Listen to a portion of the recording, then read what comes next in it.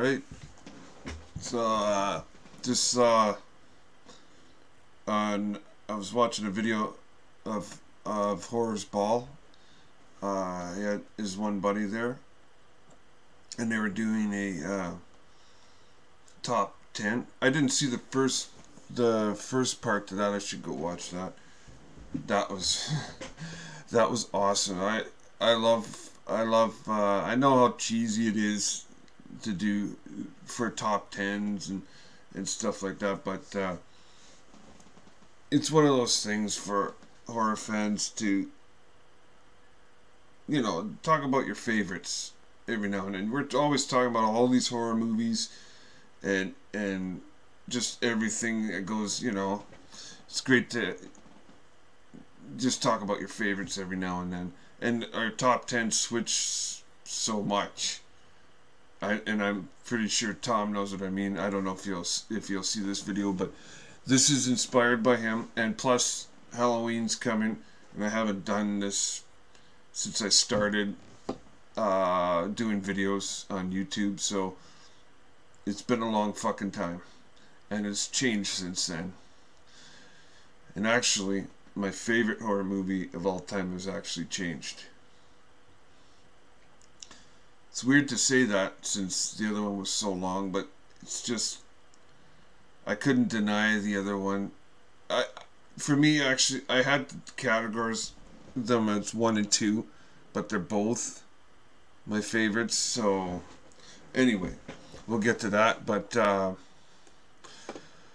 so yeah, inspired by Horrorsball, love their top 10. And one movie that both guys picked on the list, him and his buddy, Cannibal Holocaust. They did a couple, but they actually picked number 2 for both of them. Their number 2 pick was Cannibal Holocaust. And man, you know, all these years that I haven't seen it, I have not seen it. No, I've heard many things about it, but it's one of those movies that you hear all the stuff about and you wanted to see it, but I just never got around to getting it. And it's not the easiest thing to get because it's not in stores, obviously. You have to order it online, but that's one I have to get out watching you guys talk about it. Yeah, so inspired by Horrorsball, let's go. So number 10 is the stuff, and what I'm trying to do here is just wanted to find posters of these movies that are pretty rare just to put up on the video here. That's why I'm doing this through a different format of taping videos. So yeah, the stuff. Cheesy ass 80s horror movie that to me has some of the greatest gore effects and the cheesiest gore effects all in one movie. Because sometimes the gore effects could be just amazing in the movie, but then other times it's like so cheesy. And if you've seen this movie, you know what I'm talking about. This stuff has always been a favorite of mine. You know, I finally just got it on DVD a few years back, and that was amazing just doing that, getting it. It was actually at the store of all places, but so made in 1980s. It was a crazy horror movie that brings back childhood memories, actually. There's a shocker, right? For me. I could go on and on about this movie. Just for the effects alone. And the acting was horrible. But that's what I loved about it. It was pretty bad, and you just want to laugh at it and keep watching them, because the effects does that to you. And you know, I've seen actual people with the stuff, the the container. They made it or whatever. They found it. I don't know, but that's one hell of a movie. So there you go, number 10. And number 9er. Get that a bit bigger. I found this online, this poster. And I think Evil Dead is, speaking of gore effects, you know, there's some cheesy ass gore effects. I think Sam Raimi said something about applesauce being used in it at one point in the gore effects. Of course, Bruce Campbell steals the show, and he does basically in all these Evil Dead movies, but the first one is such a classic that it speaks for itself. You know, there's so many great scenes that I love in that movie. They're all there's iconic scenes now that we all love. You know, you just think about that movie and you can't stop thinking about the scenes. Like the camera work in it was quite possibly the most amazing you'd ever seen for its time. I still think to this day it's still some of the best camera work you'll ever see in a horror movie. Just over the top type stuff, like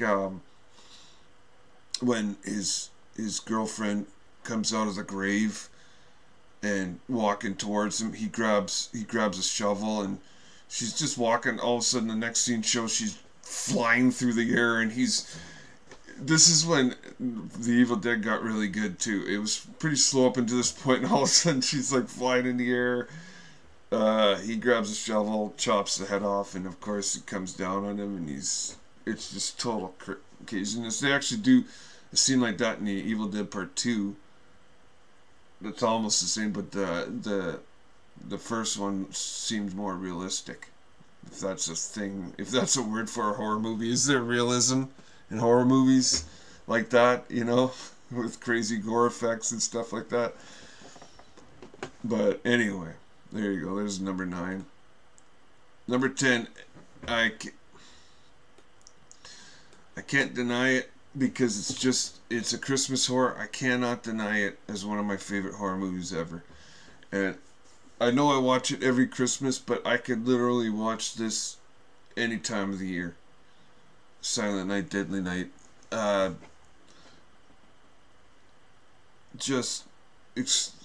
For its time, it was extremely controversial. Not just controversial, extremely controversial. It got banned because of its Santa Claus, portraying Santa Claus as a killer. It was a slasher movie, you know, and well, you can see in the picture that's the famous poster that got you know what, the movie, these people that got it banned back in the day did not even see the movie.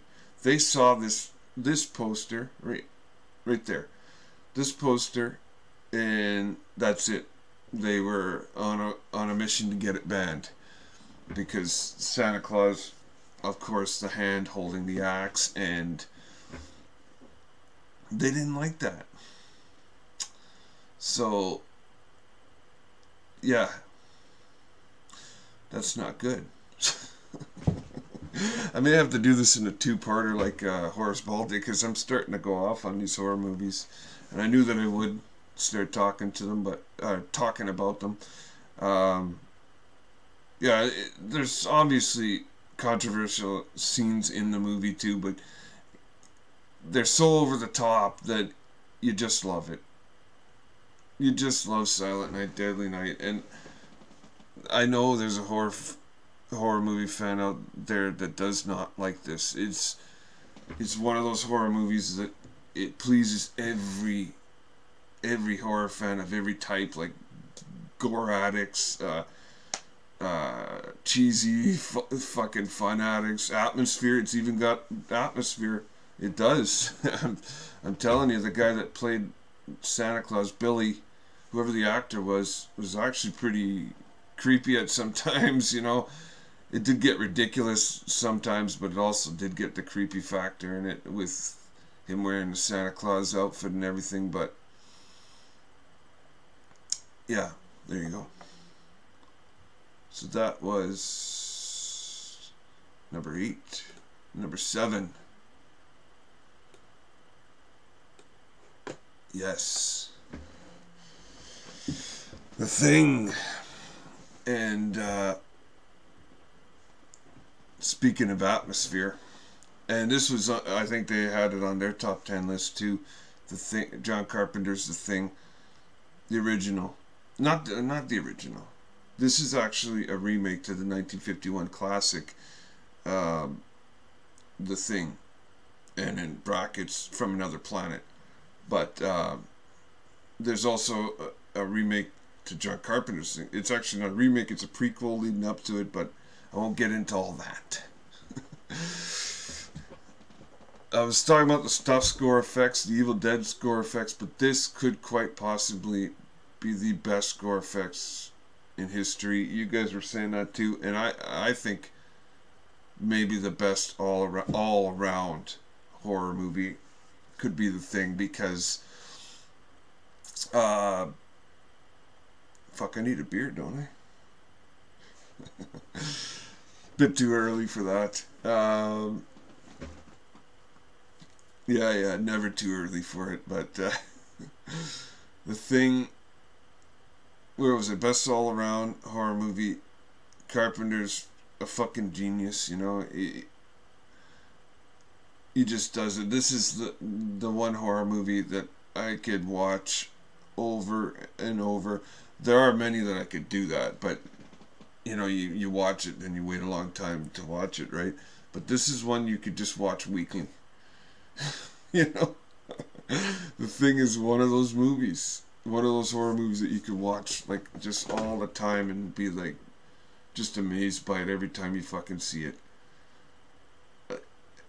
I think, you know, with the gore effects and everything.